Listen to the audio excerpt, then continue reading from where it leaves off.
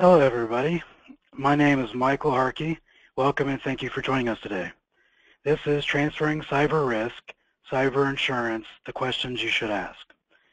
If you have any questions, feel free to post them in the GoToWebinar chat and/or raise your hand. I will make sure they get answered by Dan or myself. I will also be chatting the links mentioned by myself or Dan in that same window. Thanks for the feedback. We are recording and offering these webinars. It takes about a month. The last webinar, How to Review a SOC 1 or 2, is up. You can find it at my.infotex.com/SSA16-16, SSAE-16_movie. Again, based on your feedback, we're using GoToWebinar now, so please forgive our growing pains. For those of you who are MSSP clients, we are working on providing assistance on the CATS baseline requirements for quarterly firewall rules review and hope to have word to you by October 1st. We are giving away another SOC 1 or 2 review this webinar. You must be present when we draw towards the end of the webinar to win. That's a $600 value of $400 for Infotex clients. This is the 9th stop in our 2016 IT Governance Tour. Our next 4 webinars have been announced, with the next webinar being August 23rd at 9 a.m., covering awareness in all directions. Dan has a NECUL workshop on incident response and the cyber assessment tool on September 22nd at 9 a.m. All credit unions and banks are welcome to attend. This is not free, but recommended. Again, I've chatted these links. So on to our main event. Many of you already know Dan as the moderator of the Fall Information Security Conference for the Indiana Bankers Association. He runs our company, Infotex, which is a managed security services firm as well as an IT audit firm. He has 13 letters after his name, and they're all about information security, the awareness guru from Indiana, and his spreadsheets are legendary. Dan? Thank you very much, Michael, and good morning, everybody. I guess I just want to start with a shout out to Michelle. She knows who she is. She couldn't make the webinar but was asking about our movies, so now if she doesn't say anything about this shout out, I'll know that she didn't watch the movie. Anyway, we've got quite a bit of material to cover. Once again, I usually try to get this done in an hour, but the last couple webinars went about 5-10 minutes over. Especially if you have any questions that you'd like to ask, it might extend the length of the webinar. We want to talk about risk management and how, we arrive at the notion of transferring risk. And then I really want to kind of zoom in and drill down on cybersecurity or, cybersecurity insurance or cyber insurance or whatever it should be called. And so I'm using kind of some horror stories and such to, establish that notion. And then finally, where this whole webinar is arriving or is heading is to the notion of, what questions should we be asking our insurance providers as we analyze the insurance that we have and really as we analyze how we're going about transferring technology risk. To start, I really need to really kind of go to the caveat, which is that I am not, and Infotex is certainly not, a company that claims expertise on insurance. We're actually an MSSP. You might have heard Michael, refer to our MSSP clients in the introduction, and that stands for Managed Security Service Provider. What we do is we watch bank networks and that sort of thing, and so we also audit a lot of banks. And while we're auditing banks, we're asked a lot of questions about cyber insurance these days. And we've kind of learned to ask a lot of questions about cyber insurance as well. So I'm kind of the Columbo of cyber insurance, if you're old enough to remember that TV program. I ask a lot of questions. I really don't know what the right answers are supposed to be often, but I have created a set of questions that you should be asking your insurance providers to make sure that you don't end up with a false sense of security. So just to kind of back away from the trees to see the forest, let's just talk briefly about what we mean when we say technology risk management. And I can boil it all down to 3 activities. First, we need to measure the risk that we're exposed to, because our customers trust us with information that, if it was breached, could cause a lot of harm for our customers. And then once we've measured that risk, we need to determine how to respond to what we find when we're measuring it. And so if the residual risk is too high, we might want to mitigate that risk or whatever, and we call that risk response. And then finally, we monitor the risk, both in real time, again, as an MSSP, we watch bank networks, but also, the incident response team is kind of arising as the key mechanism, and I've given a lot of webinars and workshops about incident response, and so if you've been attending my workshops and webinars, you know exactly what I mean when I say that we need to monitor for both non-technical and technical risk. And so if we drill in on that second process, the response process, what we're really talking about is some choices that we have when we respond to risk. And there's more than 3 choices, but the primary choices are we need to either lower the risk or mitigate the risk by installing controls usually, or we can accept the risk, meaning that, hey, you know what, the reward, the risk mitigation just does not warrant the expense of the controls, and therefore we want to accept that risk. Now, if we're accepting risk, we really want to monitor the risk that we're accepting, and that's kind of one of the big, most important points of a risk monitoring program. But ultimately, we can also maybe transfer some of that accepted risk to a third party. And when we transfer risk, we can do it in many different ways, but the 2 primary methods are, A, we outsource the process. And so you're transferring a lot of risk when you have somebody do your online banking for you, as an example. We're outsourcing our online banking websites to an online banking provider, and therefore we transfer some of that risk over to that provider. Ultimately, we're still responsible, but we're still transferring some of that risk.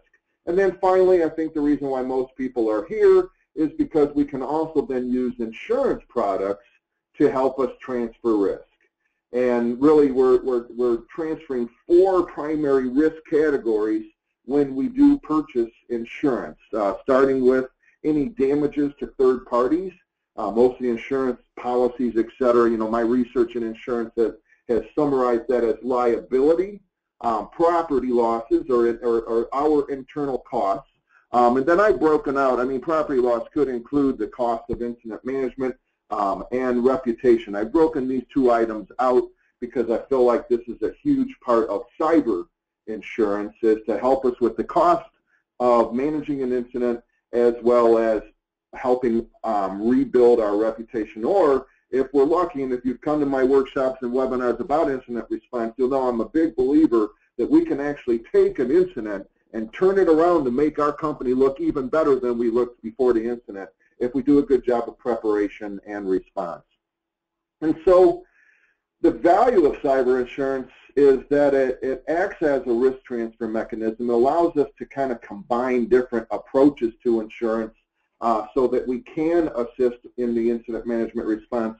And then finally, especially for the non-regulated industries, and I am starting to pick up quite a few clients that were shaken by the parade of breach news in 2013 and 14 and became clients of Infotex, even though they're not banks, credit unions, or hospitals, because they were getting insurance and they wanted to make sure that they had the right practices in place, because they were telling insurance companies that they had certain controls in place. Cyber insurance has become more and more popular, primarily because your regular insurance does not cover breaches. We'll be talking a lot about coverages and exclusions in this webinar. But just, let's suffice it to say that the only person I know that's happy with the Sue Happy culture is my sister, whose name is Sue, and so she always says, hey, we're a Sue Happy culture. And so, obviously she's not getting that. We also have some risk when it comes to risk transference, and that's really why I'm putting on this webinar. It's because I feel like a lot of my clients have ended up with a false sense of security that that when I come in and I do an incident response test, for an example, the team that I test, usually the incident response team, will make declarations during the test. Well, we've got that covered. We have insurance. They'll cover this. They'll cover that. And so in the follow-up to the test, I always ask them to, ask those difficult questions of their insurance providers to make sure that they really did have that coverage, and very often they didn't. We'll be talking about that when we get to the section called the horror of it all. Meanwhile, are we required by regulation to transfer risk? And recently, we actually saw some guidance. If you remember, in late 2015 and in December of 2015, they updated the management booklet. Mike should be making a copy of that available to you on your GoToWebinar panel right now. But if you just flip to page 32, when you pull that baby down and start analyzing it, you'll see that they actually did, for the first time, speak to the subject of insurance. I'm not going to read all this to you. I'll kind of go over the highlights with you, but you can see that they've actually got a good page and a half worth of information about insurance in that guidance. And so I already showed you the guidance, but to me, one of the main provisions is kind of telling about our examiners. When you read that guidance, what you'll find is that the tone of it is, well, yeah, if you don't want to install the controls, you can, use insurance as part of your mitigation strategy. Now, I find it interesting because insurance is really part of a transfer strategy. But what they're really saying there is that you can transfer some of the risk. They're giving us permission to use insurance, but they then go so far as to illustrate and articulate what I'm really trying to establish today, which is, boy, you better make sure you understand your insurance needs, and then you better make sure you understand how your insurance programs as a totality do and do not meet those needs. And we don't need to meet all of our insurance needs, but we need to be aware of when our insurance does fall short of those needs so that we don't proceed with a false sense of security. The guidance also basically says that management, and who they mean by management, is up to our policies to define if we do a good job of writing our policies and procedures. But they basically want managers to understand and recognize the exposures to loss, the coverages, and then how much our insurance is costing, and really that risk-reward factor. Is it really worth paying to be able to inform up to 50,000 people if we're a small community-based bank and we only have 2,000 customers, as an example? And what we would like to see established is, and Michael, I know he's going to be sending kind of a poll to see, who in your bank is responsible for the insurance decisions, but I'm going to be making the case in this webinar that we should include the incident response team in the process of analyzing your insurance. And so the guidance kind of gives me coverage on that a little bit because, we do need to define what we mean by management. And so finally, word for word, an overall appraisal of the control environment is important in assessing the adequacy of the risk program. What I really mean by that is, let's get our risk assessments out. Hopefully your risk assessments are allowing you to identify where you are accepting risk, and you should be able to make that easy because you should be able to go to your board minutes and see in your board minutes where you've educated the board that we are accepting this risk. And then when we review our insurance application or our insurance packages, we want to make sure that we understand where we are transferring that risk and where we might be able to transfer some of that risk, at least the impact of the risk. And if we go back to the beginning, back away from the trees to see the forest, what I mean is that when we transfer risk, we are not lowering the likelihood that a threat could exploit the vulnerability. What we're lowering is the impact if the threat did exploit the vulnerability. And up until the advent of cyber insurance, what we were lowering, if we lowered the impact at all, is we were only lowering the financial impact. In other words, if they could sneak it under the fraud provisions, or if they could sneak it under the network security provisions of your policy, and you had a good insurance company that wasn't trying to weasel out of anything, or you had smaller claims and they were just taking advantage of your high deductibles or whatever, you were only lowering the financial impact. And so what cyber insurance will help us with is lower some of the other impacts, including reputational impact, as I had established before. So management should clearly understand what is covered and then document any gaps in coverage. And that really is the ultimate purpose of this webinar. The way we're going to document the gaps is by risk ranking the answers to the questions that we may or may not ask our insurance providers. There's also a big bank provision in there. As you can choose to self-insure against certain losses. You could also kind of reword that for smaller banks to say that there are going to be certain cases where you decide you don't want to spring for the cost of the insurance because maybe you think the likelihood of the particular accepted risk is low. Maybe it's one of those black swan things where you don't really think it's going to happen, but it's in your insurance, in your risk assessment, because if it did happen, it would cause a very large impact on a scale of 1 to 6. Some of my clients have said, well, that should be the stuff we do insure, and my answer to that is, I'm an IT guy, I'm a technology risk management guy. Those types of financial decisions are hopefully where your normal insurance analysts are going to be able to help you.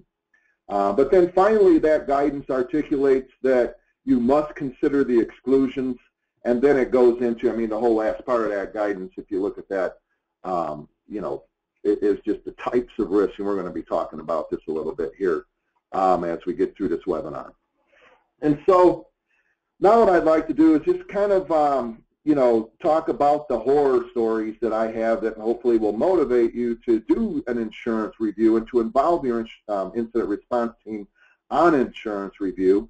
And so, I'm just going to start off with a few horror stories and then, kind of drill down on the types of insurance. The main reason why cyber insurance is important is because most of your traditional insurance applications, or I should say insurance products, I'd say probably starting about 2005 or so, put in an exclusion for what we now call cyber events. And then finally, I want to end with a 6-step process for doing and implementing an insurance review. Before we get too far, though, Mike, can you go ahead and trigger that first poll? And if you're wondering what I mean, if you go to the poll section of your GoToWebinar console there, you can see that Mike's got a question, and hopefully you'll feel comfortable. We're not going to share the results with anybody other than the people at this webinar, and I don't think we're going to even keep the individual results. We're just going to keep the totality. But while you're doing that, I'm going to go ahead and start with a few horror stories that I've kind of picked up over the years, starting with, and I haven't seen this one with any of my clients, but when I first started getting interested in technology risk management and insurance, I've been interested in technology risk management since the 80s, but what I mean is that when I heard about this, I was like, you know what, maybe we should start asking about insurance when we audit our banks. And so, let's face it, we don't know where an attack is going to come from. And so the people back in the early 2000s that bought Chinese hacker insurance, and by the way, this was mainly from outside of our country. Fortunately, we have laws that hopefully would prevent somebody from selling you Chinese hacker insurance, but it's kind of outrageous what they were doing there. They were making you prove that the attack came from China. I don't even know if that's true, by the way. It was just something I started hearing about. Probably should have went to Snopes.com, but it makes a good horror story anyway to introduce the horror stories, because there's a lot of reasons why you need to think it through and make sure you're not just buying what your insurance rep is selling you. This next horror story, is kind of more what I have actually seen and heard of and read about, and that is that your insurance policy, if you read it, word for word, may only, pay for what the law requires. And so the law isn't going to require us to use more than one vehicle to notify our customers. The law basically gives us some choices, and if we decide we want to mail our customers and maybe also do some advertising as part of turning that lemon into lemonade, and those of you who haven't been to my workshops, don't worry, I'm used to you raising your eyebrows. Why would we want to advertise that there's a breach? But if we did make that decision, your insurance company might only pay for the letter. Or there are a lot of cases where my clients have decided, you know what, in this case, we probably fall on the side of not having to notify our customers, but let's go ahead and notify at least our top customers anyway, because I'd rather them hear it from us. And so they did the right thing, and then they found out that their insurance company wouldn't cover those costs because the law didn't require them to do that.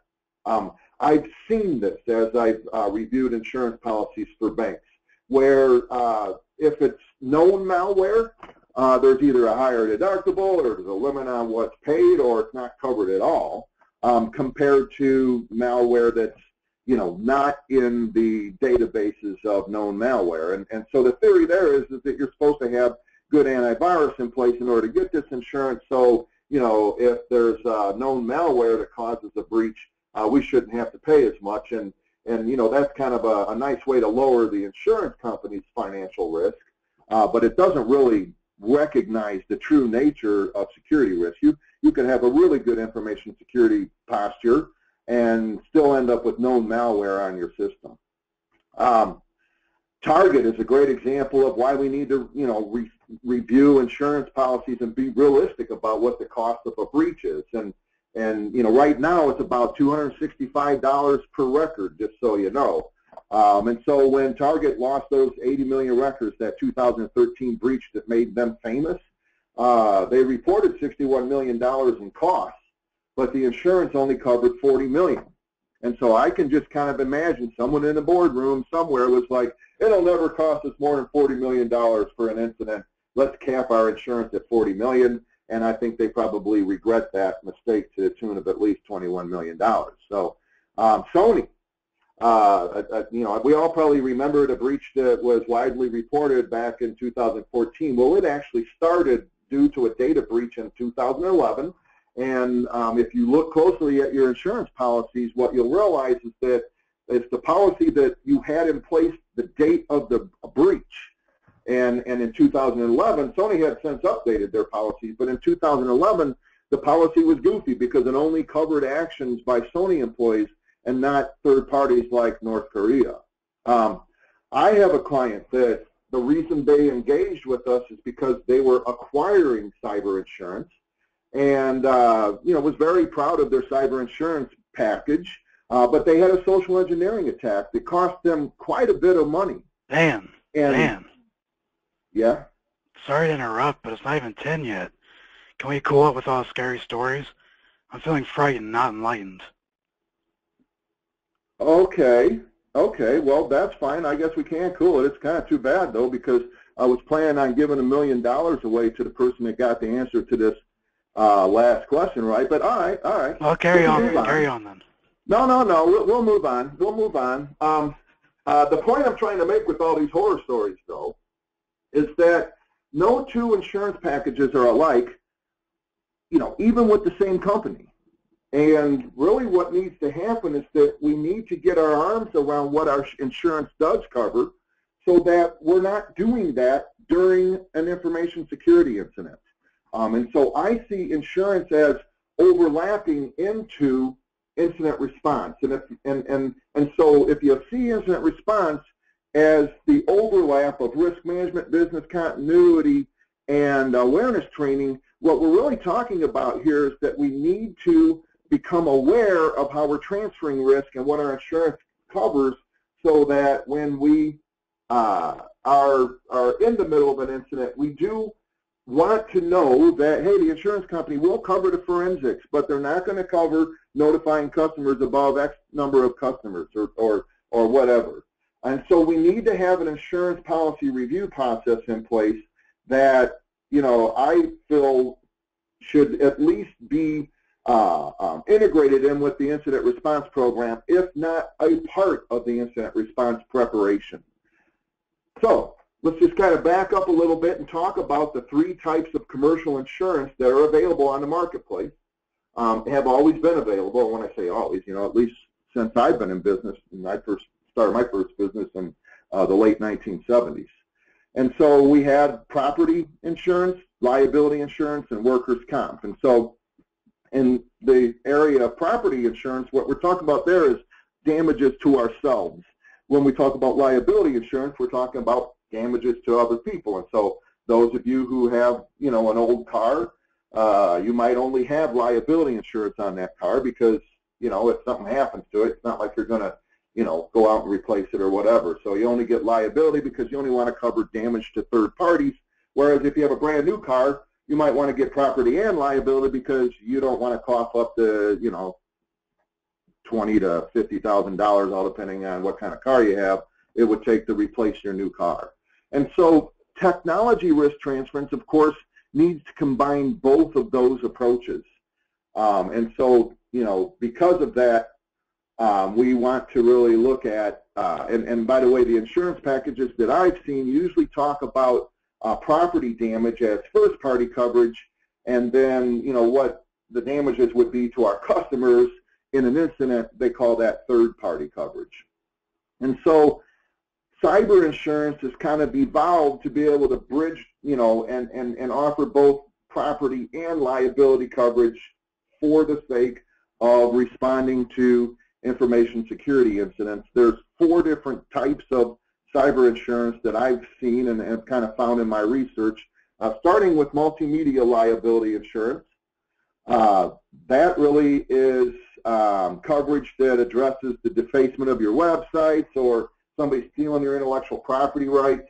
It's probably not necessary for your bank, though. You know, if you spend a lot of money and time branding, or you have a lot of trademarks or whatever, maybe you would value multimedia liability insurance. But what I would do is make a note to, you know, if you're a vendor management person, you know, maybe you should be checking on your online banking provider to see what type of insurance they have. And I bet you will see multimedia liability in their insurance packages if they sent you all of their certificates. Extortion liability is becoming more and more popular now because, you know, for larger institutions, of course, they still are, you know, threatened by distributed denial of service attacks, usually by anonymous or other, you know, hacker groups or hacktivist groups or whatever. But, you know, if you're afraid of ransomware, one of the ways you can transfer the risk of recovering lost information or whatever would be with extortion liability insurance. Network security. A lot of us thought we were covered when we bought our network security packages. It does, you know, cover liabilities associated with denial of service and third-party data theft. But boy, this ends up becoming a gray area here. And if you have network security, I would definitely walk through that 6-step review process to see what it does and doesn't cover. Which brings us to really what most banks and credit unions and hospitals and you know, managed security service providers, et cetera, are acquiring at this time. And what we're probably, you know, what most people are thinking about when they talk about cyber insurance, and that's data breach or privacy management insurance that not only covers the liabilities or maybe has a network security component that covers the liabilities, but it also covers property damages or, you know, the internal costs related to the investigation, related to, you know, what kind of data is involved here, credit monitoring fees if we want to offer that to our victims, and then, of course, associated legal fees. And, you know, and an IT insurance analysis, we want to really take a look at what we're covered by all of our insurance policies.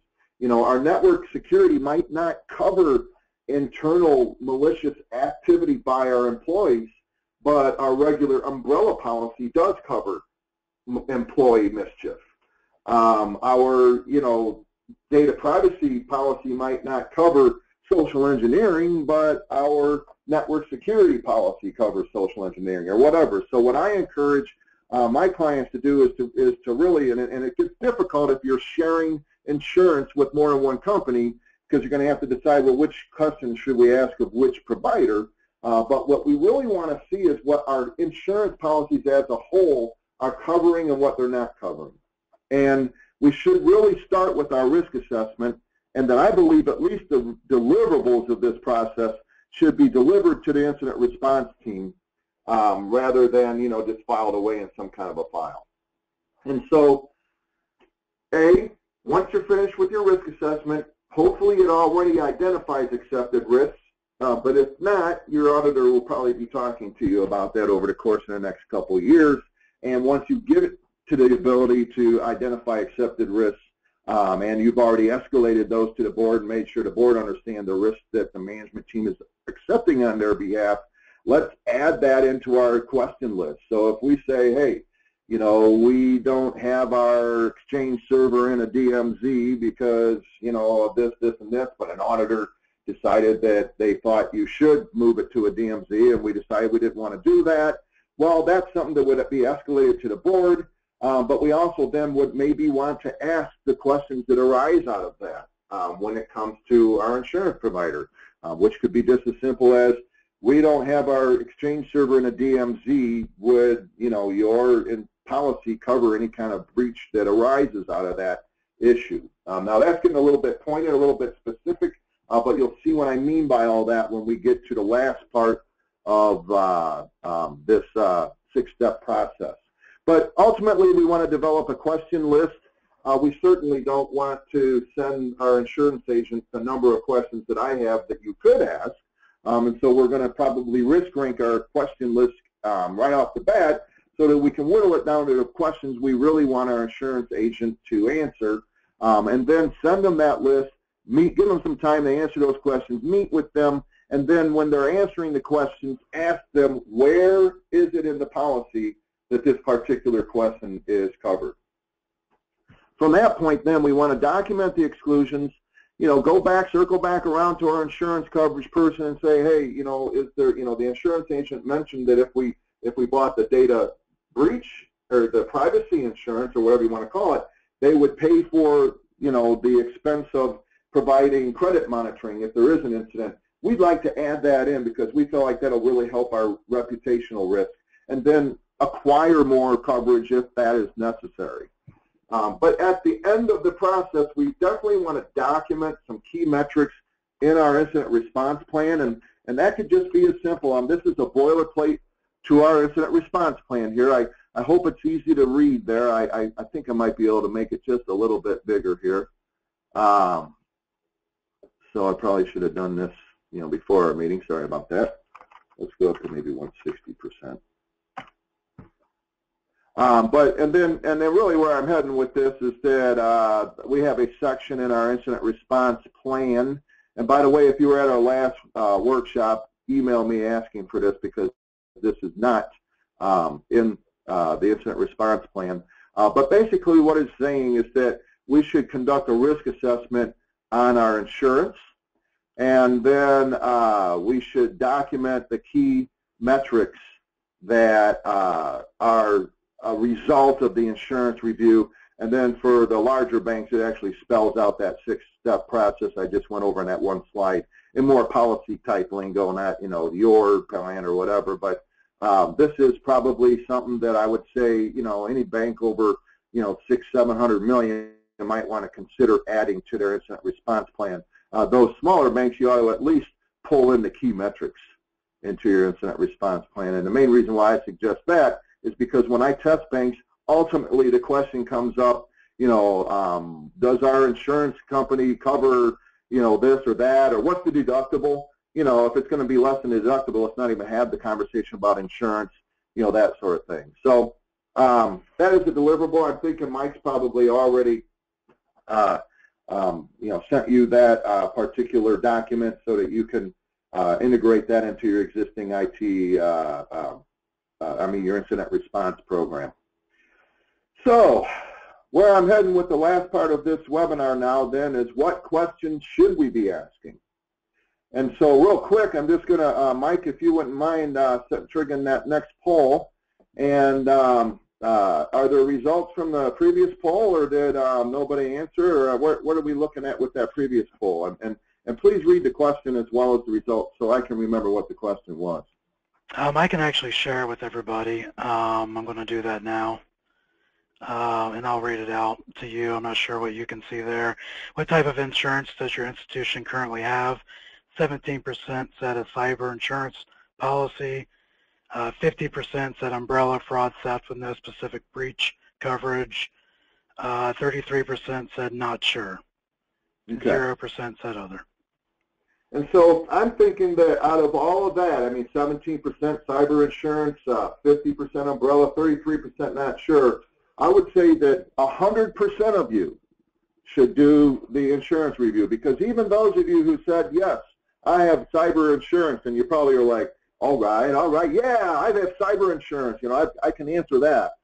So that 17% of you that said you have cyber insurance, really, what type of cyber insurance do you have? Does it cover, you know, 2,000 people, or does it cover 50,000 people? And how many people do you really need to have it cover, and that sort of thing? And so from a high, thank you, Michael. From a high level, I guess the first question I would ask is, you know, who's responsible for it, and does that person feel comfortable about cyber insurance? You know, should there be a review of that person's elections when it comes to cyber insurance? Another very high-level question you should be asking is, you know, how do we approve our insurance?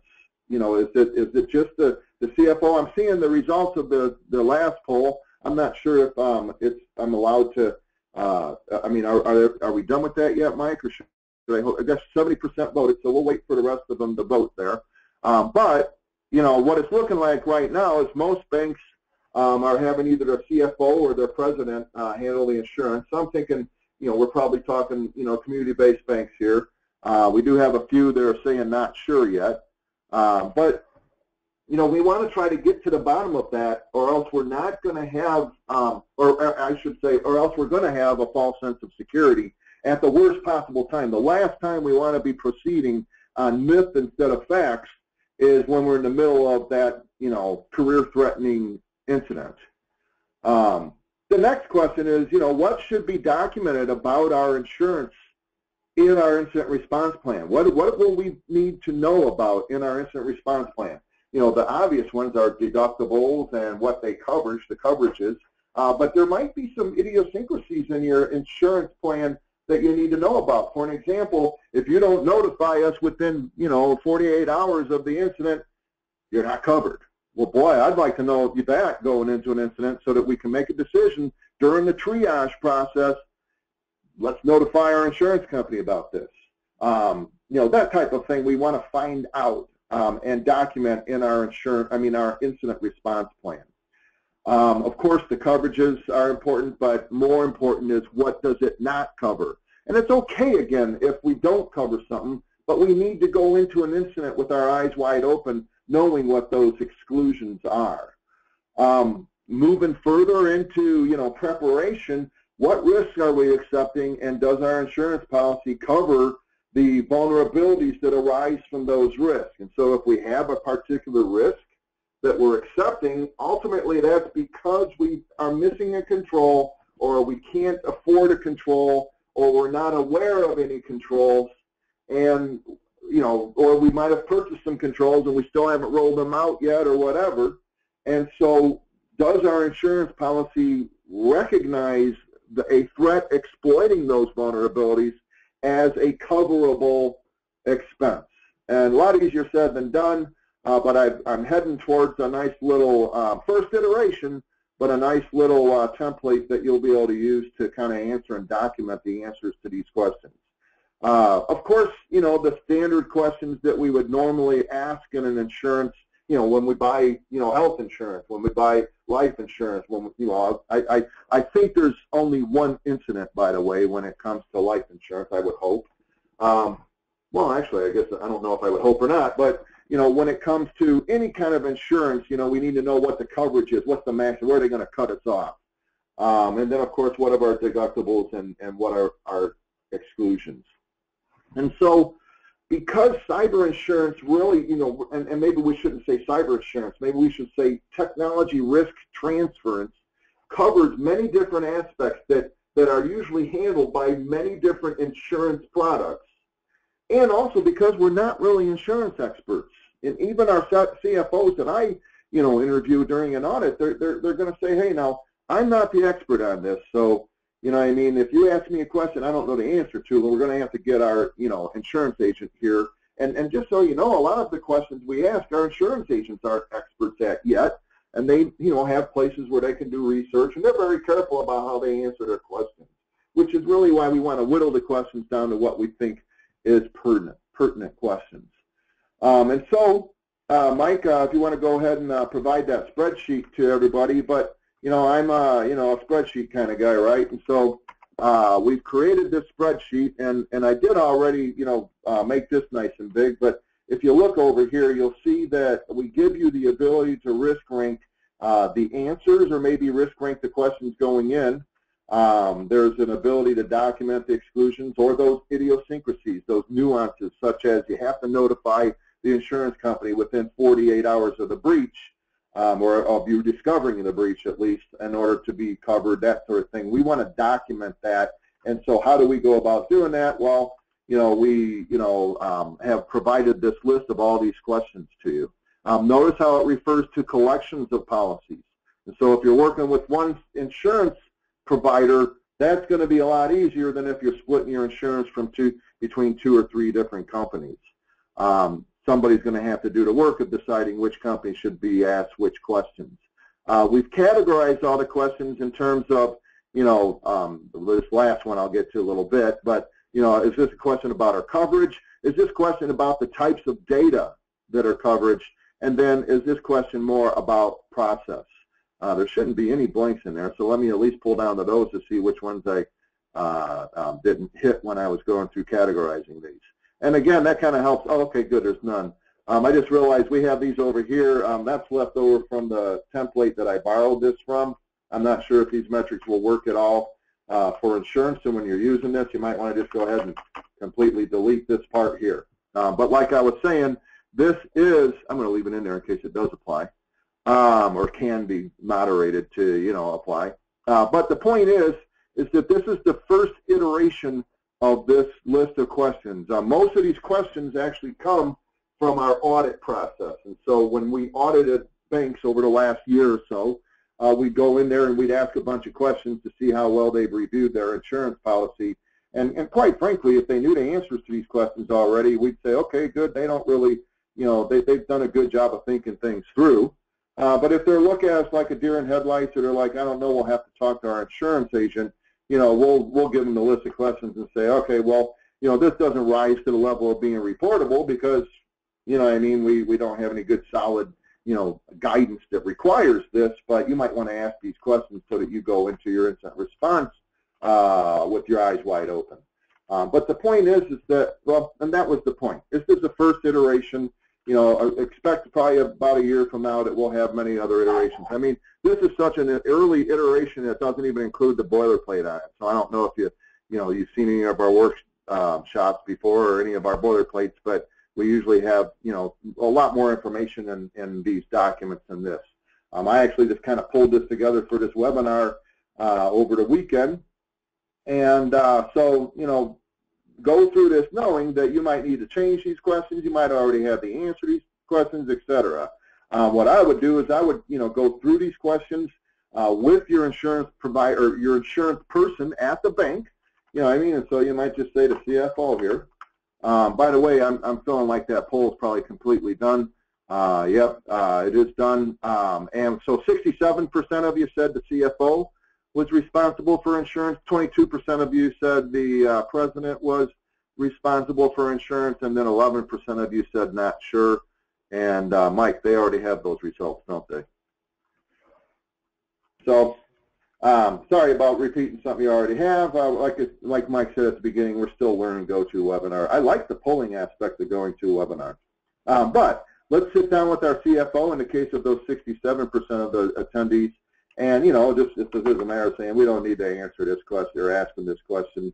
It might get down here to the data coverages. So hopefully your CFO or your president or whoever will know the answers to most of these questions, because what we don't want to do is we don't want to send our insurance provider, 50 questions, right? We want to try to whittle those down. If we can't whittle them down, well, then let's have a meeting with our insurance provider and try to walk through them. And you'll find that most of them, the insurance provider can answer, but in many cases, they'll need to go to the drawing board and kind of look up the answers to the questions. And then what I would do is, well, first of all, we should probably freeze this frame up here so that we keep the headings. So forgive me while I do that. But what I would do is, as you're talking to the insurance provider or as you're getting the answers back, is I document where it is in the policy.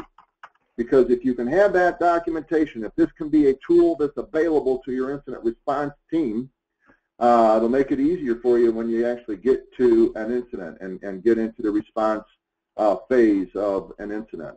If you can document that, hey, we definitely need to talk about this because they don't have this in place, and boy, if once we're in an incident, the likelihood of that causing a problem is a 7, and man, the impact of it is really high compared to this question over here where, who really cares? Even if the impact is high, it ends up being low risk. Well, now we can go ahead and make sure that we ask this question, or that we go back to the CFO saying, we want this particular coverage, and, to make you feel better about the fact that we thought this through, we don't need this coverage because it's low risk as opposed to this high risk coverage. So I'm hoping you all been around risk management and risk analysis enough to know that you can use risk assessing to help prioritize. It also helps you lay the paper trail, not only for your auditors and examiners, but in the case of an incident, you want to be able to show to the media, to your customers, to the lawyers representing your customers, that the reason you didn't have coverage for that XYZ issue is because it just represented low risk at the time that you considered it, and here's your paper trail proving that. So I'm hoping that you find this document to be useful. For those of you who are close clients of ours, please let us know what's missing from this. Please let us know, where you think we might have missed the mark on this document. Like I said, it's our first iteration. But I think it does, serve well to at least help you get started on the process of knowing what questions to ask. Mike, were there any questions that came up in the webinar? No, nothing relating to material, Dan. Okay, great. Well, how about we go ahead and continue this with the concluding section. I appreciate everybody's help. I think I'm going to go ahead and let Mike take over the next part of this, other than I'm the guy that moves the slides forward, so I can't fall asleep during this part. But go for it, Mike. Thanks, Dan. All right, so thank you guys so much. We will be sending an evaluation survey, just a quick survey. It takes about a minute, maybe 2. I think it's 5 questions, and we'd really appreciate your feedback to let us know how we're doing. Also, we have I've drawn for the winner of the SOC 2, SOC 1 or SOC 2 review. So I will let that winner know via email. And I think that concludes today's webinar. Thank you all for joining us, and thank you, Dan. Well, you're welcome, Mike. And I think I'll finish up by putting on more music from our favorite artist at Infotex, Michael Kelsey. Thanks, everybody, for attending our webinar. Thank you.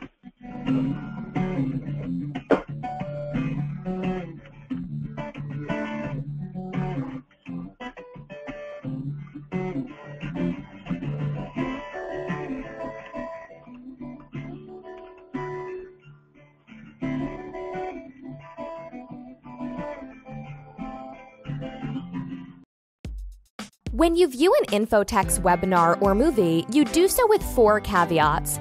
First, you're agreeing to the terms posted at the web page listed on this slide. Second, our lawyers want you to know that what Infotex presents is often time-dated or about new trends, regulations, or guidance, and therefore we cannot provide this material with any warranty whatsoever. Thirdly, material provided with Infotex webinars and movies is copyrighted. You keep the copyright to material customized to your organization, but Infotex reserves the right to use the material in other engagements and boilerplates. See our transfer of copyright agreement at the webpage listed in this slide.